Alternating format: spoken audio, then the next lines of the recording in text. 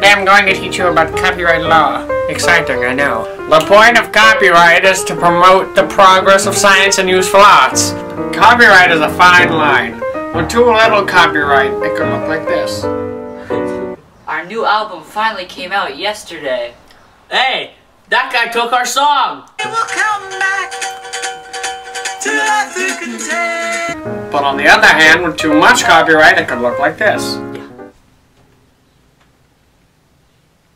Well, Mickey Mouse is pretty old. I could probably put him on a poster.